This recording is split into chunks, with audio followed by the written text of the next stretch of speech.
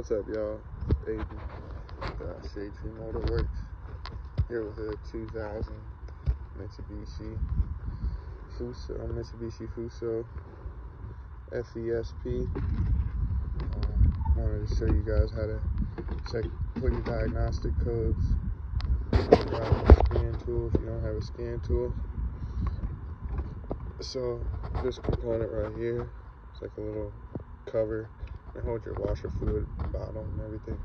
You gotta pull this down. Once you get that down, you're able to come back here and see. Obviously, this is your DLC port.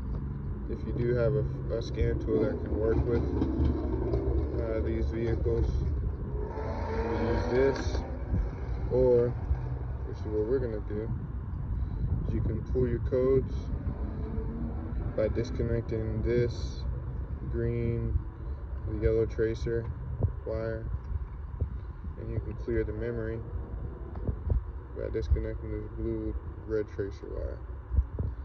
Pull this, turn on your key, and so disconnect this connector, turn on your ignition key just to the on position, and then the light will illuminate in a certain pattern, and then you can deduce what's going on based off that. So I'll give you an example here.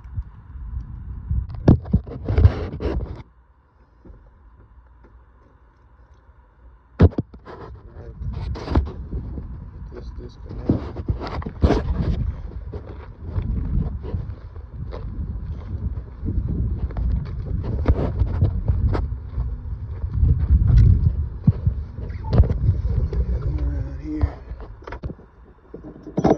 Give you guys an example of these codes illuminating. So this check engine light emblem that flashes, it's going to flash essentially in a pattern that tells us exactly what the code is. So like right now that's 2 because it flashed twice, and that's a second number because the second flashes were quicker. So that this pattern that's blinking right now is 22. So you'll see it 2, 1, 2. So that's the first number.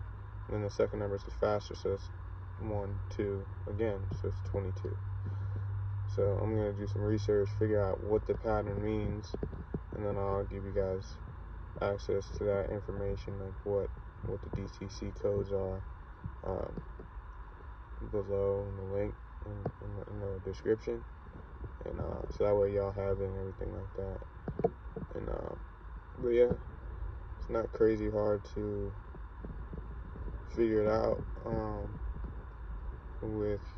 Once you figure out how to get the information, it's not hard. But now you guys won't have to figure out how to get the information. We'll be here for you.